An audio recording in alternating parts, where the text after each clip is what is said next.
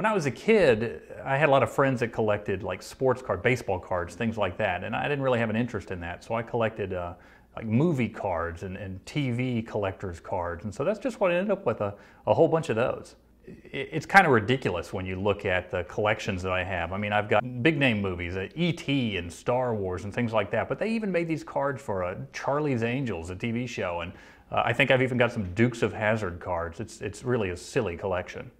I think there was this assumption when I was growing up that you could collect these and save them for 2 or 3 decades and suddenly they'd be worth a whole lot of money, and that just turned out not to be the case. I mean, I keep them around because, well, once you had something for this long, it's kind of hard to get rid of them.